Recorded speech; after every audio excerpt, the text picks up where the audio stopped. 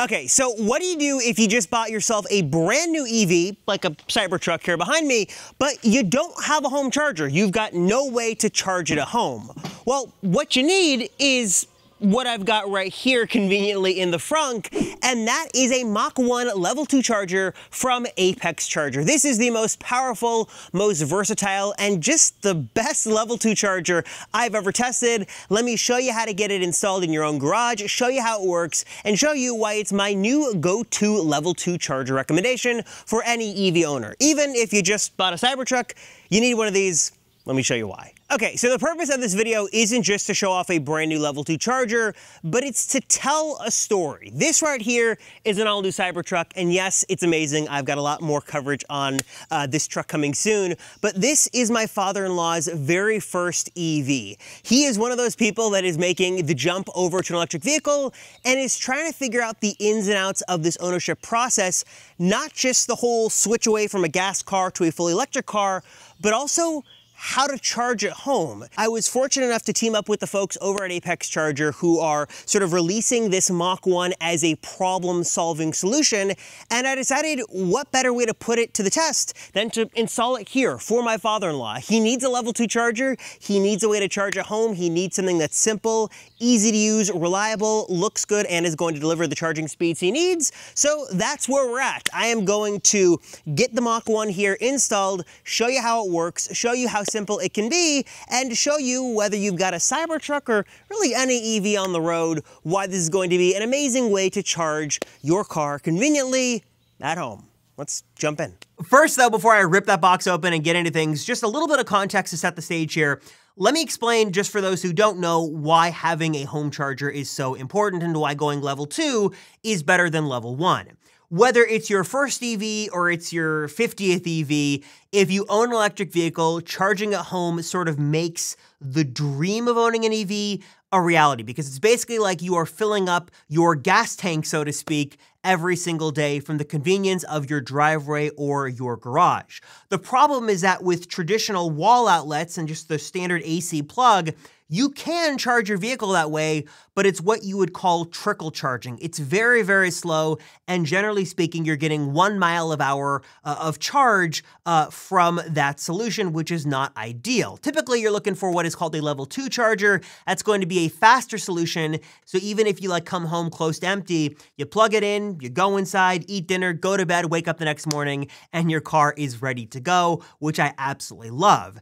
And one of the things to keep in mind if you're looking at a Tesla specifically, at least here in the US, is that Tesla does not give you any kind of charger with the vehicle. No slower level 1 charger, no level 2 charger, everything is an additional price. So if you're looking to buy a Tesla in 2024, you need to get yourself a charger because you need a way to charge the car, and the car doesn't come with anything. So whether you've got a Tesla or really any other EV on the road, my new go-to recommendation is going to be the Mach 1 from ApexCharger. I think this is a very versatile, very well-rounded charger. And before I show you how it works, let's pop open the box and show you what's inside. So popping open the box, right off the bat, you're gonna see some things you don't normally see in a regular old typical level 2 charger. Of course, you've got some really nice hardware here, you've got great instructions, you've got all the mounting equipment and hardware you'll need, but also the Mach 1 comes with a really nice Tesla to J1772 adapter. So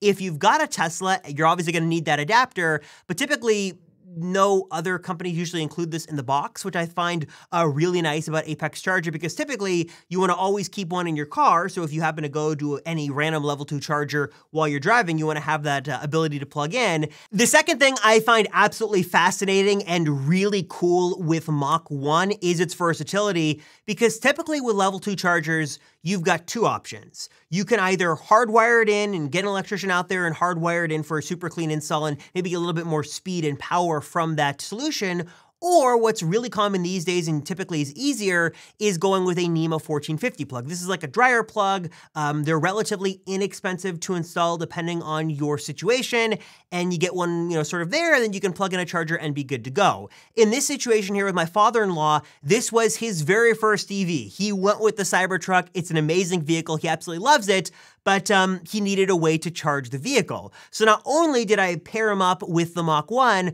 but also he was able to get a NEMA 1450 plug installed just to make things super simple. He's able to get it right installed on the wall there, and this led to a really easy install. But what I love here with Mach I is that you've got the option for both here. If you go the NEMA 1450 route like what I've got here, you wanna make sure Mach I is set at 40 amps to comply with NSC's recommendations. Though if you do wanna squeeze a bit more power out of this unit, you can go the hardwired route and get 48 amps. As for the install itself, this is a pretty simple process. Essentially, it's just a matter of finding an ideal location on the wall. If you're gonna go the NEMA 1450 route, just make sure you're relatively close to that plug. There is gonna be plenty of cable here to work with.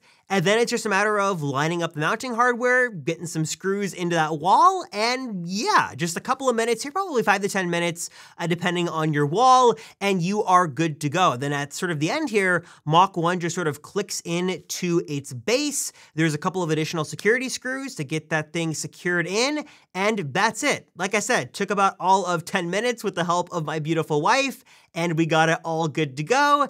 And we also opted to install the additional holster and sort of cable holder combo that come in the box as well. So there's an easy place for my father-in-law just to plug in the charging cable when it's not in the vehicle itself. And before I show you how this works, I do want to make one point at this point in the video, and that is that if this is your very first EV and you're feeling a little overwhelmed, that's okay.